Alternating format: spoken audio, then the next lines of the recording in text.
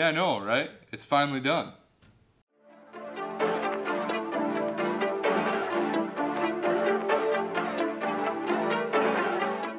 Yes, that's right guys. Today we're going to go over how to wire our Scr controller. It's finally done. I've been working on this thing for months. We're going to dive headfirst right into it. Just a little disclaimer here guys, I'm not a licensed electrician. I know enough to get myself in trouble here. I've been doing this for a long time. I've been in the field for quite a while, but I am not a licensed electrician. If you don't feel comfortable handling this kind of stuff, don't dive into it. It's a little bit advanced. I suggest that you find somebody that is licensed to help you out.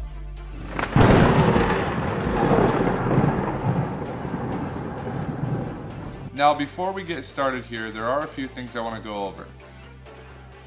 The brains of this operation is these solid state relays. I have 6 of them in this box. It controls all of our elements and our plugs. If you don't know what these are, go ahead and look these up. But basically, it's a big switch that's activated by 12 volt.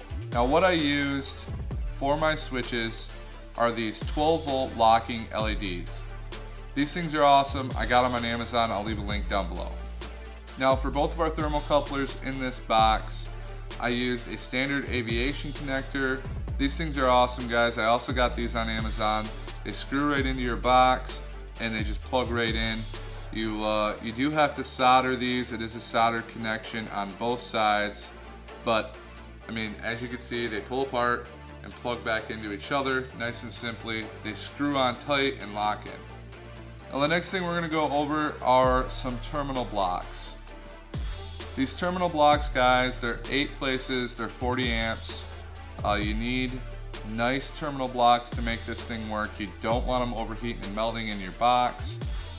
Now you need 6 terminal blocks altogether, 2 for the positive and negative on your 12 volt side, and 4 for each leg of your 220 coming from your breaker box. I know you guys really want to see an in-depth wiring tutorial on all of this stuff. There's a lot of stuff and information out there that you guys can use on YouTube and on forums. This is fairly easy to wire together with just a little bit of knowledge. Do some research, you can get it up. Now I am going to show you how I wired this and put this thing together. There's some soldering involved. There's a few things, you know, wiring and splicing. I used a lot of heat shrink, but I tried to do this the best I could. This box for me is awesome. It's better than anything I could have ever imagined. It turned out good. I did a custom paint job on it, which I didn't show you guys. If you're interested in seeing how I painted this thing, let me know. I can show you, but basically it was a template with a rattle can, a pretty easy paint job. So with that being said, let's jump into the wiring.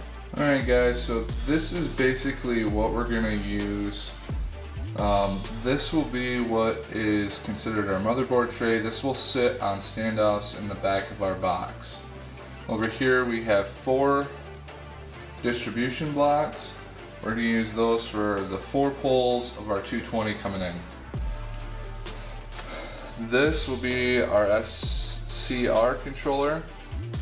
Over here will be our 220 to 12 volt converter, and up here will be our 2 blocks for our 12 volt controls. And then our Scr bank will be right here. Inside the box we have a fan mounted right here that's going to suck up all the heat that's made by these SSRs. So that's how we're going to do it. We're going to get started here. I'm going to record some stuff with just kind of drilling and tapping all this stuff out, and kind of how we go about making this thing work.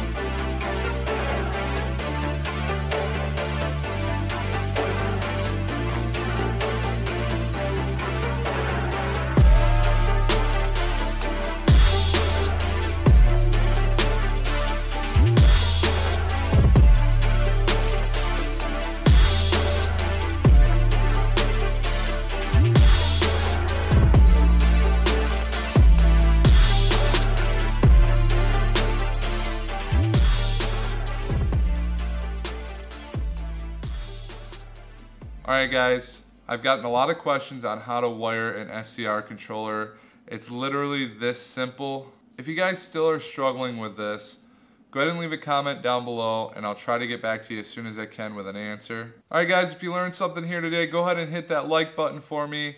Subscribe to the channel if you want to see more videos just like this one. If you want to see some of the behind the scenes stuff and the bloopers, go ahead and stroll on over to our Patreon page at www.patreon.com/theproofroom. As always, have an awesome week.